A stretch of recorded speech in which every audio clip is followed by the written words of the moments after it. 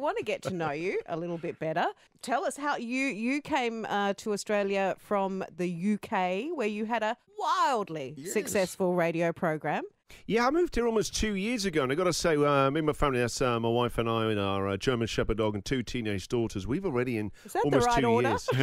Yes, it is in my mind. Yeah, Okay. Don't worry, they can't hear this right now. Oh, this is true. Yeah. But we've already been over to Perth twice. We love it. Yeah. We love Margaret River. We've been over to Margaret River Way and Bustleton and round there, and Fremantle, and of course, being a pond, we did the prison tour as well. So we're lucky to call this home.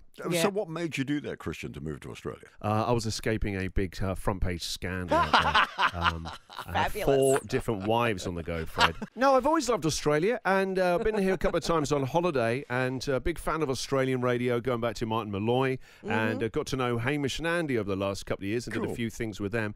And you reach that point in your life where you think, has all the exciting things already happened? And I was offered a job out here, and even though I was terrified, I felt like I couldn't say no. I thought it'd be a great experience and a great experience to bring my kids out here. But you had a great reputation in Britain, that's for sure. Yeah, that doesn't mean anything when you move to the other side of the world. That buys you nothing. And as I found out, it felt like I was a cricketer at the stump of the Ashes. The sledging went on for months. It was full on.